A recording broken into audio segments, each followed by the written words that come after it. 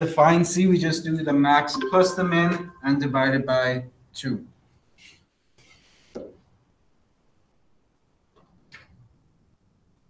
So remember, mapping notation is probably the best way to graph a sinusoidal function when looking at a graph, okay? But what we're going to do now is we are going to dive into word problems that involve sinusoidal functions. So based off a word problem, we're going to have to graph it and come up with an equation for that function. So our first example for number 1. So we have the alternating half daily cycles of the rise and fall of the oceans are called tides.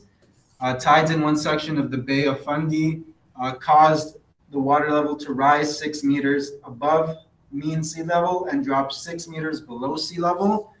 The tide completes one cycle every 12 hours, assuming the height of the water with respect to the mean sea level to be modeled by a sine function. So remember, we're not looking at a cosine.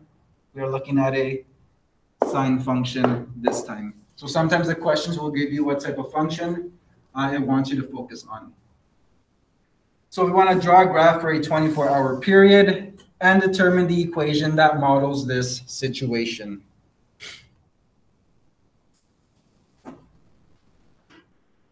So based off this word problem, what can we assume about the equation of the axis? 0.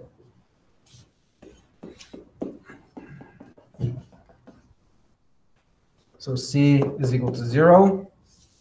Okay, so remember that's the max plus the min divided by 2. So what is our max height in this question? 6.5 meters. Positive 6.5 meters. And what is the minimum? Negative 6.5. Negative 6.5 meters, which is why our C is 0, because 6.5 plus negative 6.5 gives us 0.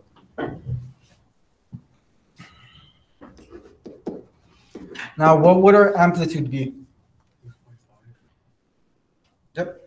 So it'd be 6.5 minus negative 6.5 over 2, which is equal to 13 divided by 2, which is equal to 6.5. So we have our A and our C.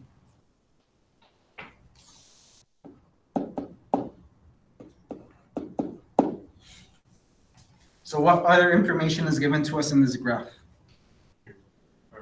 Yeah, you're right. So the period takes what? So one cycle means a period. So our period is 12. So how would we find our K value? Pardon? Oh, sorry. How would we find our K value? 12 is equal to 2 pi over K. 12 is equal to 2 pi over K. Cross multiply. You get K is equal to 2 pi over 12. And what is K equal? Pi over 6. And now we just need to look at our critical intervals.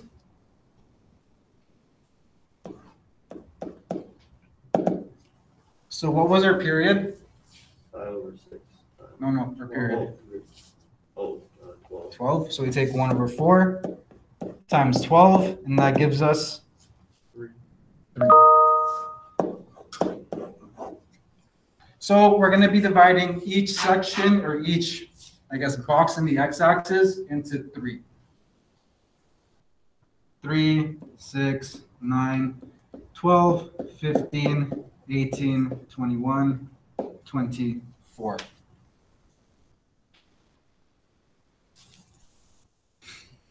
So what would our sine function look like based off the information that we are given?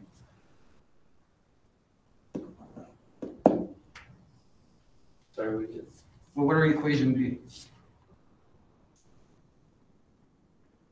Y is equal to 6.5.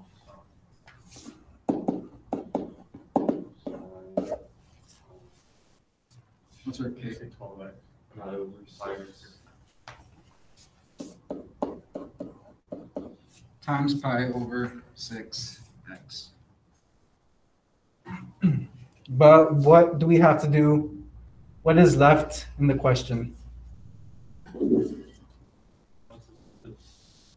wants us to do. It wants us to draw, right?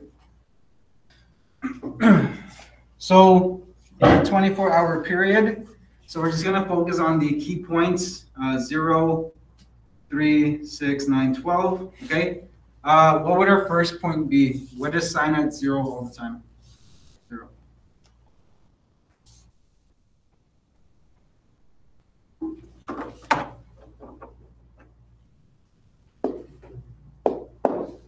And now you can't really use mapping notation for this. Okay, so now we're just going to have to sub in the values 3, 6, 9, 12, and so on. So what would our, well, if we sub in 3, it will just be pi over 2. What's the sign of pi over 2?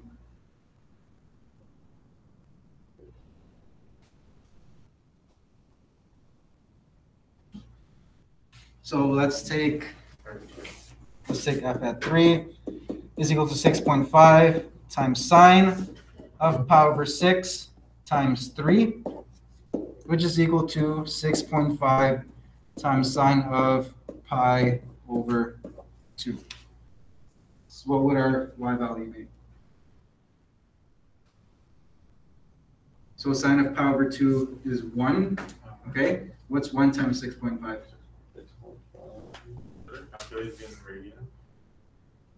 For this one, no. So when graphing, what did it give you when you put sine of pi over 2? Like 0.8? Yes. Yeah. So when you're graphing these functions, put your calculator back into degrees. You only really need the radian button when you want to find out the terminal arm and the acute angle.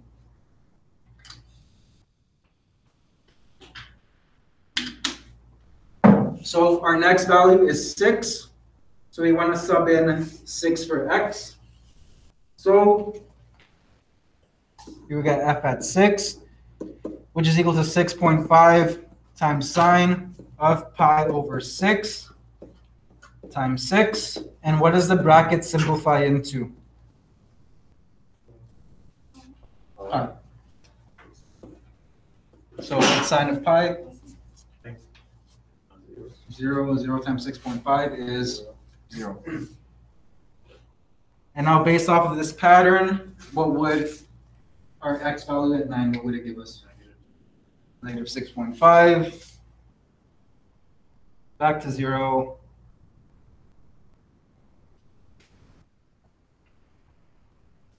So once you get like the first 4 points going, you start noticing the pattern, you can just pick it up.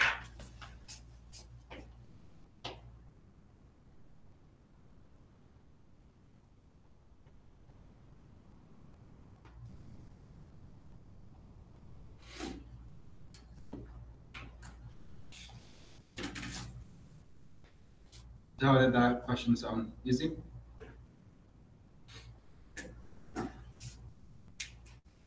And why did I have to go all the way to 24?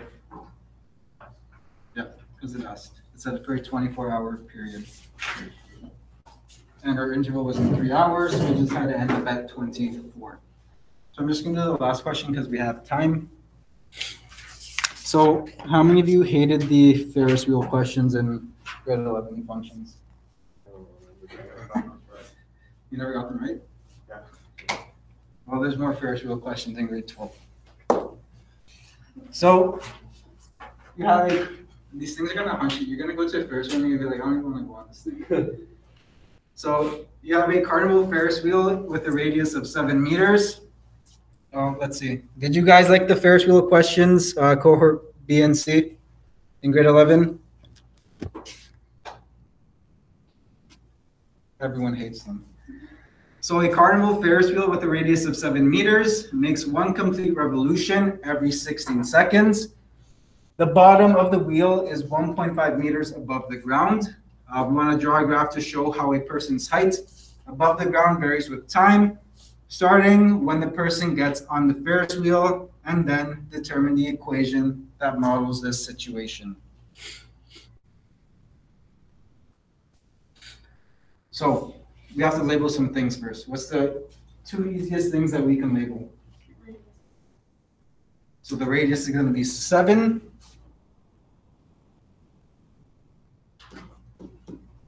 And what else do we label? The height from the bottom of the wheel to the ground.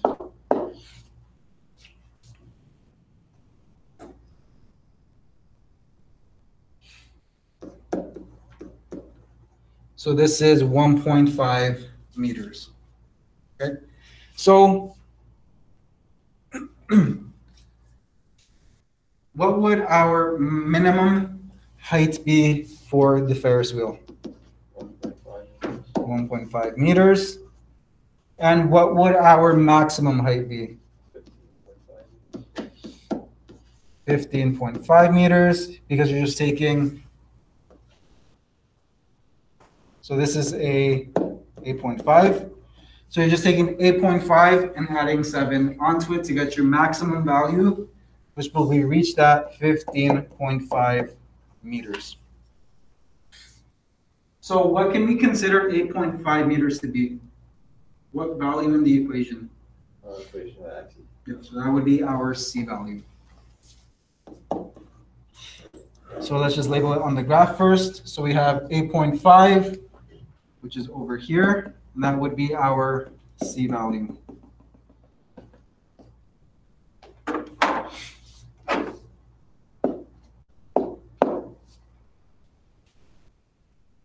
So we have our C, which is 8.5. So we have that part so far. Now we need our A value, our amplitude. How do we find out what our amplitude is again? Max minus min. Remember, because the equation of the axis, you're finding the average, so you add them. The amplitude, you're finding the difference. So you have 15.5 minus 1.5 absolute value divided by 2. So we get 14 over 2, which is equal to 7. So we have our C value is 8.5 and our A value is 7. What is our period? 16 seconds. Period is equal to 16 seconds. So now we have to find our K, which is 16, is equal to 2 pi divided by K. And all we have to do is cross multiply. So we get K is equal to 2 pi over 16. And what does that simplify into? Pi over 8.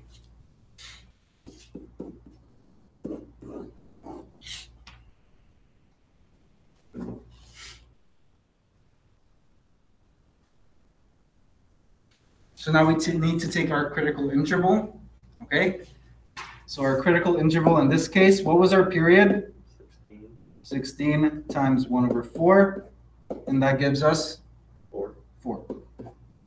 So we're going to be dividing this Ferris wheel up into 4-second intervals.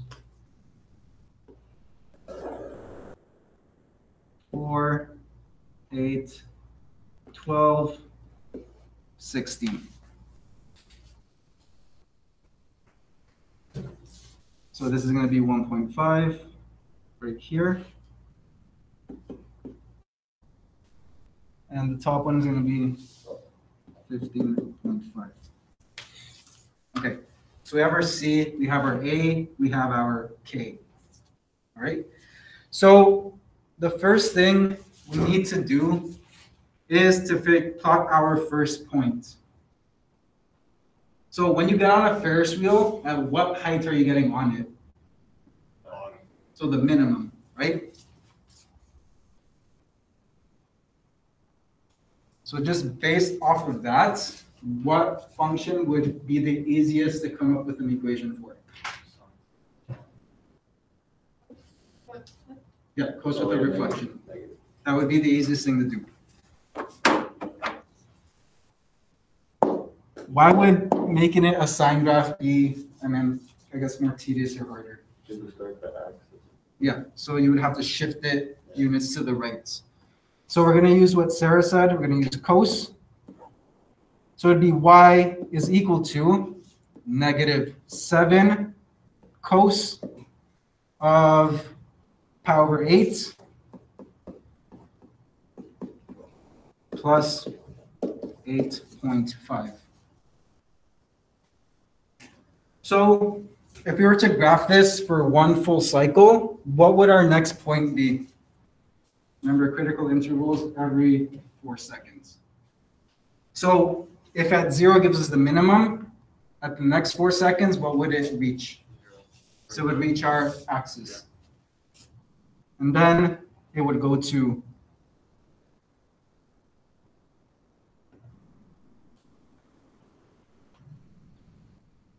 but now, let's try to see if we can come up with a sine function. So sine has to start at the equation of the axis. Okay? At what time does the graph hit the equation of the axis first? 4 seconds. And based off the origin, are we going to 4 seconds to the right or to the left? To the right. So our sine function is just going to be y is equal to 7 cos. Sine, sorry.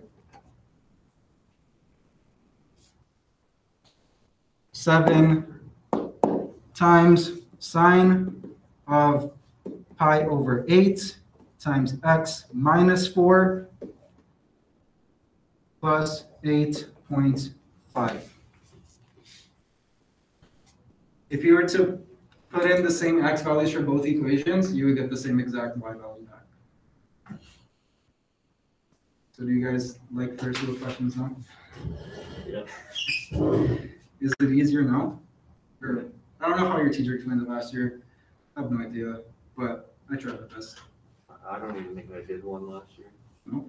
You did one. And the class was like, I can't do this. So yeah, so just focus on the information given, which is usually your C value and your A value that you're going to be given first, and you're like 100% of the time going to be given the period. Okay? And after that, if it doesn't specifically tell you in the question to use a sine or cosine, you can pick either or you can write both. I mean, I'm not going to give you extra marks if you write both, but just pick one or the other.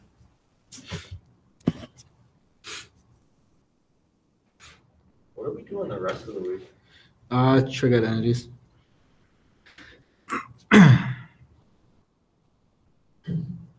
So, cohort B and C, do you guys still hate Ferris wheel questions?